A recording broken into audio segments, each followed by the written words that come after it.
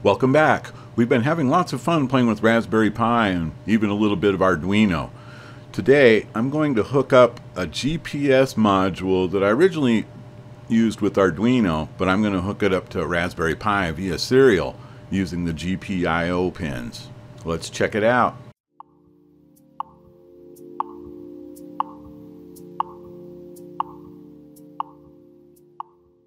So I cleaned out my maker drawer this weekend and organized all of my Arduino add-ons, and I was thinking I should be hooking these up to Raspberry Pi.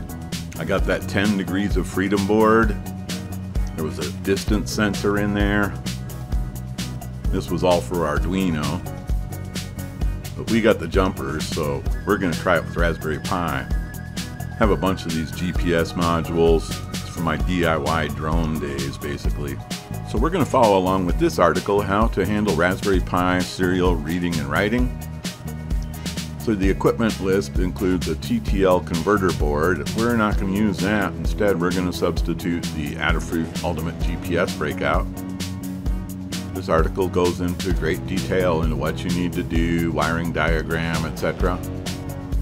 But first we need to disable the console use of the serial connection on the Raspberry Pi.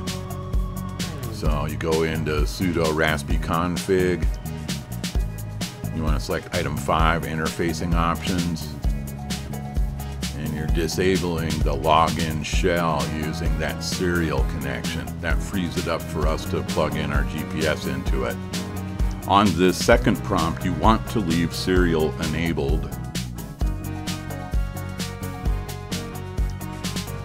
You need to reboot to make that effective.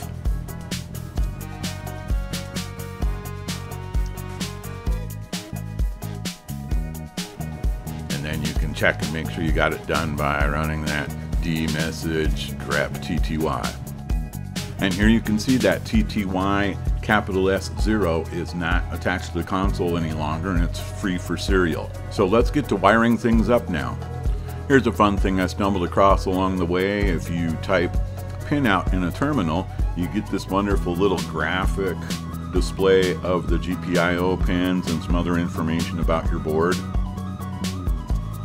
What makes this Adafruit GPS board ideal for Raspberry Pi is it runs at 3.3 volts. All the GPIO pins on the Raspberry Pi are 3.3 volts. If you look at the pin diagram on the Raspberry Pi, there are 5-volt pins, but you wouldn't want to attach a 5-volt device to a GPIO pin because you would need a level shifter between them to take the 5 volts down to 3.3 volts. So the article references a 5-volt pin, but we're going to use a 3-volt pin. You can see that here in this wiring diagram. I have the red wire, the positive wire, going to pin 1, which is 3.3 volts, going to the 3.3 volt pin on the GPS module. Next, pin 6 is the ground, going to the ground on the GPS module. Then pin 8, which corresponds to GPIO 14, which is transmit in serial, goes to the receive pin on the GPS module. So transmit goes to receive. Then pin 10, which is GPIO 15 or receive on the Raspberry Pi, goes to transmit on the GPS module. Remember, transmit goes to receive and receive goes to transmit. This is how these devices will talk to each other. You can see that brown and orange wire cross here. So we've booted back up and we're ready to run some Python. So we go back to our article. We're going to skip over the writing serial part and go straight to the reading serial part. And he breaks it all down here. Basically, you're setting up a serial port, speed, stop bits, parity. It's all there in the code. The only problem I had was when I ran this debugger wanted parentheses around the X in that print statement. Everything I've demonstrated here is part of the Raspbian full build, and we're going to launch Thonny now. I've taken the liberty of already typing the program in, so you don't have to watch me type, and we'll get right to running it. But first, let's take a read through the code. Import time, import serial. You need those libraries for this program. We're going to create an object called ser using serial.serial. We set up that port type as dev TTY capital S0. Your baud rate's 9600. Your parity is none. Stop bits is 1. Byte size is serial 8 bits, and timeout is 1. And then at the bottom here, we're going to loop while 1, which is true. X equals ser readline. Readline is a function of serial that's been assigned to the object ser. And then print X. Now off we go. You can see here that the GPS module doesn't have a lock. It doesn't have enough satellites to come up with any sort of data. So there's just a bunch of zeros. You can make out there's like a time in here somewhere. We're just not locked into enough satellites to give us a reading. So when you look at the Adafruit GPS module, you'll see that flashing red light, and it'll flash at that rate while it's trying to get a lock. This Adafruit module actually has a fixed light, which means you've connected with enough satellites to have a reliable fix. Okay, so finally we have enough satellites that we're getting a really accurate fix, and the fixed light isn't even on yet. I've blurred the GPS coordinate part of the screen because I looked it up on Google Maps. It shows you exactly where my house is, so I had to blur that out. Anyway, this is still raw data, so we want to go to this website to decode the various lines that we're getting there. Make sure to look for all of the links in the comment section below.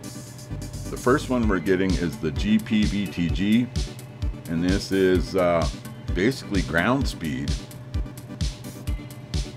Then we're getting GPGGA, which also has the GPS coordinates. You can't put in that 4-digit .4 digit or 5-digit .4 digit in the Google Maps. You have to decode it.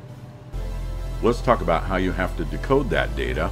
All right, so we see latitude is 4-digit .4 digit, then comma N. Longitude is 5-digit .4 digit. So the first 2 digits of the latitude is the degrees. The second 2 digits is the minutes. Now the .4 places times 60 gives you the seconds, and that's north. So the longitude is the first 3 digits is the degrees.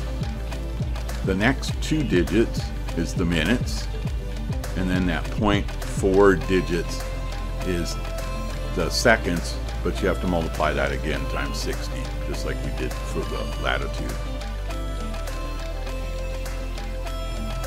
GPGSA indicates your relationship to the satellites, how many you're connected to, whether or not you've got a fix. Then we have GPRMC, which also gives you your GPS coordinates. We basically saw all 4 of these sentences go by. Okay, so I hope you enjoyed learning how to attach this Adafruit GPS Breakout to a Raspberry Pi and interpret the output. Thank you very much. Shotoku Tech, please subscribe, comment, like, and share. Thank you very much.